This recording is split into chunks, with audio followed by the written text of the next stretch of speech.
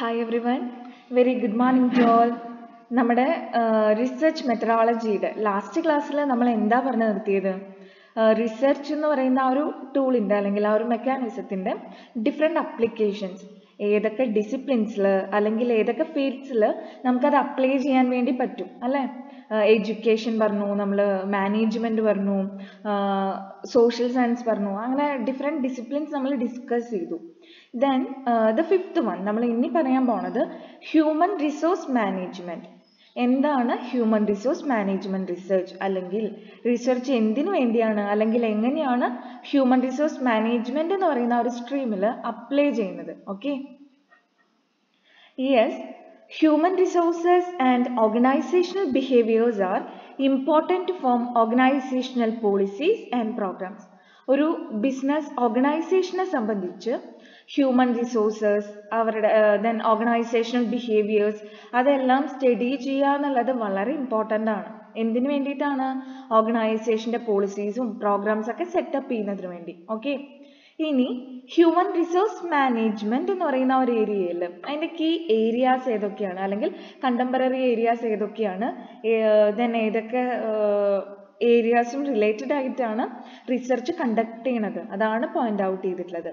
Key areas of research in human resource management. Human resource management എന്ന് പറയുന്ന ആ ഒരു സ്ട്രീമിൽ, ആ ഒരു ഡിസിപ്ലിനിൽ ഏതൊക്കെ ഏരിയയിലാണ് റിസർച്ച് കണ്ടക്ട് ചെയ്യണത്? First one, performance management. Performance management എന്ന് പറയുന്ന ആ ഒരു ഏരിയയിൽ എന്തൊക്കെയാണ് പഠിക്കണത്?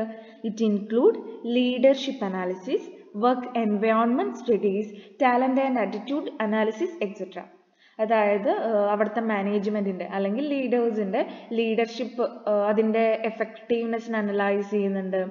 ദെൻ അവിടുത്തെ എംപ്ലോയീസിൻ്റെ വർക്കിംഗ് എൻവയോൺമെൻറ്റ്സ് അല്ലെങ്കിൽ വർക്കിംഗ് കണ്ടീഷൻസിനെ കുറിച്ചിട്ട് സ്റ്റഡി ചെയ്യുന്നുണ്ട്. അതേപോലെ അവിടുത്തെ എംപ്ലോയീസിൻ്റെ ടാലൻറ്റ് അല്ലെങ്കിൽ അവരുടെ ആറ്റിറ്റ്യൂഡ് എങ്ങനെയാണ്, ടാലൻറ്റ് എങ്ങനെയാണ്, അങ്ങനെയുള്ള സ്റ്റഡീസ് അല്ലെങ്കിൽ അനാലിസിസ് എല്ലാം എന്ത് ചെയ്യുന്നുണ്ട്? കണ്ടക്ട് ചെയ്യുന്നുണ്ട്.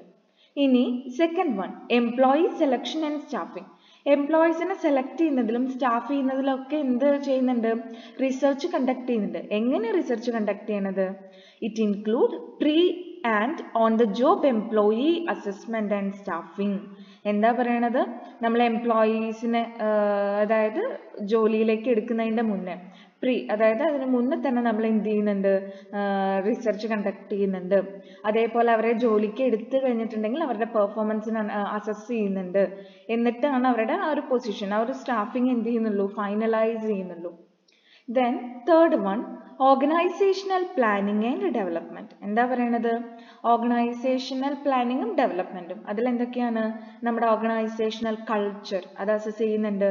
നമ്മുടെ മാൻ പവർ എങ്ങനെയാണ്, അതിനെ പ്രോപ്പറായിട്ട് ഏതൊക്കെ ഏതൊക്കെ ഇതിലേക്ക് അലോക്കേറ്റ് ചെയ്യണം, എങ്ങനെയൊക്കെയാണ് അലോക്കേറ്റ് ചെയ്യേണ്ടത്, അല്ലെങ്കിൽ എങ്ങനെയാണ് ഒന്നുകൂടി ട്രെയിൻ ചെയ്ത് ഡെവലപ്പ് ചെയ്യാം, അത്തരം കാര്യങ്ങളെല്ലാം എന്ത് ചെയ്യുന്നുണ്ട്? ഓർഗനൈസേഷണൽ പ്ലാനിങ് ആൻഡ് ഡെവലപ്മെൻറ്റ് എന്ന് പറയുന്ന ഒരു ഏരിയയിൽ പഠിക്കുന്നുണ്ട്, റിസർച്ച് ചെയ്യുന്നുണ്ട്. Then next one, incentives and benefit studies. അതിലെന്താ പറയണത്? This include job analysis, performance appraisal studies, റെക്കഗ്നിഷൻസ് and reward studies, employee benefit and reward analysis etcetera. അതായത് നമ്മൾ ഓർഗനൈസേഷനിൽ ഇൻസെൻറ്റീവ്സും ബെനിഫിറ്റ്സ് ഒക്കെ കൊടുക്കില്ലേ എംപ്ലോയീസിന്? എന്തിനു വേണ്ടി അതൊക്കെ കൊടുക്കുന്നത്? അവരുടെ ജോബ്, അവരുടെ വർക്കിംഗ് ഒന്നുകൂടി എൻഹാൻസ് ചെയ്യാൻ, അവരുടെ പെർഫോമൻസ് കൂട്ടാൻ, അവർക്ക് മോട്ടിവേഷനായിട്ട്, അങ്ങനെയൊക്കെയല്ലേ? സോ ഇൻസെൻറ്റീവ്സും ബെനിഫിറ്റ്സ് ഒക്കെ കൊടുക്കണം എന്നുണ്ടെങ്കിൽ നമ്മൾ എന്ത് ചെയ്യണം? അവരുടെ പെർഫോമൻസ് അനലൈസ് ചെയ്യണം. അതിന് പെർഫോമൻസ് അപ്രൈസൽ സ്റ്റഡീസ് കണ്ടക്ട് ചെയ്യണം. അവരുടെ ജോബ്, അവരുടെ സ്റ്റാറ്റസ് അതെല്ലാം എന്ത് ചെയ്യുന്നുണ്ട്? ജോബ് അനാലിസിസ് നടത്തുന്നുണ്ട്. ദെൻ എത്ര വെച്ച് അല്ലെങ്കിൽ എങ്ങനെ, എന്തിൻ്റെ ബേസിൽ റിവാർഡ്സ് കൊടുക്കണം, എങ്ങനെയാണ് അവരുടെ പെർഫോമൻസിനെ റെക്കഗ്നൈസ് ചെയ്യേണ്ടത്, അങ്ങനെയുള്ള എല്ലാ കാര്യങ്ങളും സ്റ്റഡി ചെയ്യുന്നുണ്ട്. Then the last one, training and development. അതായത് നമ്മൾ നേരത്തെ പറഞ്ഞു, ഇപ്പോൾ സ്റ്റാഫിംഗ് എന്നൊക്കെ പറഞ്ഞില്ലേ, അതിൻ്റെ പോലെ തന്നെ എന്ത് ചെയ്യാണ്? എപ്പോഴാണ് ട്രെയിനിങ് കൊടുക്കേണ്ടത്, അല്ലെങ്കിൽ ആ ട്രെയിനിങ് ഏതൊക്കെ, ഇപ്പോൾ 1 year കൂടുമ്പോൾ, ഇത്ര 6 months കൂടുമ്പോൾ, അങ്ങനെ ആ ഒരു ഗ്യാപ്പ് അനലൈസ് ചെയ്യുന്നുണ്ട്. അതേപോലെ ട്രെയിനിങ്ങിന് വേണ്ടിയിട്ട് ഷെഡ്യൂൾ ചെയ്യുന്നുണ്ട്. ട്രെയിനിങ് ഡെവലപ്മെൻറ്റ് ഷെഡ്യൂൾസ് എങ്ങനെയാണ് അത് പ്രോപ്പറായിട്ട് പ്ലാൻ ചെയ്യേണ്ടത്, അല്ലെങ്കിൽ എങ്ങനെയാണ് കണ്ടക്ട് ചെയ്യേണ്ടത് എന്നുള്ളത് പ്രോപ്പറായി ഷെഡ്യൂൾ ചെയ്യുന്നുണ്ട്. ദെൻ ട്രെയിനിങ് കൊടുത്തതിന് ശേഷമുള്ള എംപ്ലോയീസിൻ്റെ പെർഫോമൻസ് അത് മോണിറ്റർ ചെയ്യുന്നു. അതുകൊണ്ട് ട്രെയിനിങ്ങോട് കൂടിയിട്ട് എങ്ങനെയാണ് എന്തൊക്കെ എഫക്റ്റീവ്നെസ് വന്നു, അല്ലെങ്കിൽ അത് എങ്ങനെയാണ് ഇമ്പാക്ട് ചെയ്തിട്ടുള്ളത്, അത്തരം കാര്യങ്ങളെല്ലാം അനലൈസ് ചെയ്യുന്നു. അപ്പം നമ്മൾ പറഞ്ഞത് എന്താണ്, ഹ്യൂമൻ റിസോഴ്സ് മാനേജ്മെൻറ്റ് എന്ന് പറയുന്ന ആ ഒരു ഡിസിപ്ലിനിൽ എങ്ങനെയാണ് റിസർച്ച് കണ്ടക്ട് ചെയ്യുക, അല്ലെങ്കിൽ ഏതൊക്കെ ഏരിയയിലാണ്, എന്തിനാണ് ഹ്യൂമൻ റിസോഴ്സ് മാനേജ്മെൻറ്റിൽ റിസർച്ച് കണ്ടക്ട് ചെയ്യണത്, പെർഫോമൻസിനെ മാനേജ് ചെയ്യാൻ, എംപ്ലോയീസിനെ സെലക്ട് ചെയ്യാൻ, അവരെ സ്റ്റാഫ് ചെയ്യാൻ, ഓർഗനൈസേഷണൽ പ്ലാനിങ്സും ഡെവലപ്മെൻറ്റും കണ്ടക്ട് ചെയ്യാൻ, ഇൻസെൻറ്റീവ്സും ബെനിഫിറ്റ്സ് ഒക്കെ കൊടുക്കുന്നത് തീരുമാനിക്കാൻ, ട്രെയിനിങ്സും ഡെവലപ്മെൻറ്റ്സ് ഒക്കെ അഷ്യൂർ ചെയ്യാൻ, ഇങ്ങനെയുള്ള കാര്യങ്ങൾക്കാണ് ഹ്യൂമൻ റിസോഴ്സ് മാനേജ്മെൻറ്റ് എന്ന് പറയുന്ന ഏരിയയിൽ റിസർച്ച് കണ്ടക്ട് ചെയ്യണത്. ഓക്കെ, ദ ലാസ്റ്റ് വൺ, ആറാമത്തെ ഫീൽഡാണ്, അതായത് ലാസ്റ്റ് ഫീൽഡാണ് ഫിനാൻഷ്യൽ ആൻഡ് അക്കൗണ്ടിങ് റിസർച്ച്. അതായത് അക്കൗണ്ടിങ് എന്ന് പറയുന്ന ആ ഒരു ഡിസിപ്ലിനിൽ, അല്ലെങ്കിൽ ഫിനാൻസ് എന്ന് പറയുന്ന ആ ഒരു ഡിസിപ്ലിൻ എന്ന് പറയുന്നത് വളരെ വാസ്റ്റാണ്, ഭയങ്കര വൈഡാണ്. അതിൽ ഒരുപാട് ഏരിയാസിൽ എന്ത് ചെയ്യാൻ പറ്റും, റിസർച്ച് കണ്ടക്ട് ചെയ്യാൻ വേണ്ടി പറ്റും. സോ ഫിനാൻസ് അല്ലെങ്കിൽ അക്കൗണ്ടിങ് എന്ന് പറയുന്ന ഏരിയാസിൽ എന്തൊക്കെയാണ് നമ്മൾ റിസർച്ച് ഏതൊക്കെ ഏരിയയിലാണ് നമ്മൾ കണ്ടക്ട് ചെയ്യണത്. First one, asset pricing, corporate finance and capital markets. അതായത് നമ്മുടെ സ്റ്റോക്ക് മാർക്കറ്റിലെ റെസ്പോൺസസ്, അതായത് ഇപ്പോൾ ഒരു കോർപ്പറേറ്റ് അല്ലെങ്കിൽ ഒരു കമ്പനി, ഒരു ബിസിനസ് എൻറ്റിറ്റി സ്റ്റോക്ക് മാർക്കറ്റിൽ അല്ലെങ്കിൽ ഷെയർ മാർക്കറ്റിൽ ഡീൽ ചെയ്യുമ്പോൾ എങ്ങനെയൊക്കെയാണ് ആ സ്റ്റോക്ക് മാർക്കറ്റിൽ വരുന്ന റെസ്പോൺസസ്, അല്ലെങ്കിൽ എങ്ങനെയാണ് ആ ഒരു കമ്പനിക്ക് ഏതൊക്കെ രീതിയിലാണ് ട്രേഡ് ചെയ്യാൻ പറ്റുന്നത്, ഫിനാൻസ് കണ്ടെത്താൻ പറ്റുന്നത്, അങ്ങനെയുള്ള കാര്യങ്ങൾ. ദെൻ അവരുടെ ഫിനാൻഷ്യൽ സ്റ്റേറ്റ്മെൻറ്റ് പ്രിപ്പയർ ചെയ്യുക, ഫിനാൻഷ്യൽ റിപ്പോർട്ടിംഗ്, അത്തരം കാര്യങ്ങൾ. ആ ഏരിയയിലെല്ലാം എന്ത് ചെയ്യുന്നുണ്ട്, റിസർച്ച് കണ്ടക്ട് ചെയ്യുന്നുണ്ട്. അതായത് ഒരു കമ്പനിയുടെ അസറ്റിൻ്റെ പ്രൈസ്, അതായത് ഷെയറിൻ്റെ, സ്റ്റോക്കിൻ്റെ, ബോണ്ടിൻ്റെ, ഡിബഞ്ചറിൻ്റെ ഒക്കെ പ്രൈസ് ഫിക്സ് ചെയ്യുന്ന, അതേപോലെ അവർ കോർപ്പറേറ്റ് ഫിനാൻസ് അവരുടെ ഫണ്ട് റൈസ് ചെയ്യുന്നത് സംബന്ധിച്ച്, ക്യാപിറ്റൽ മാർക്കറ്റിൽ അവരുടെ ഇൻഫ്ലുവൻസ് എങ്ങനെയാണ്, അവരുടെ പെർഫോമൻസ് എങ്ങനെയാണ്, അത്തരം കാര്യങ്ങളിലെല്ലാം റിസർച്ച് കണ്ടക്ട് ചെയ്യുന്നുണ്ട്. Then second point, financial derivatives and interest rate and credit risk modelling.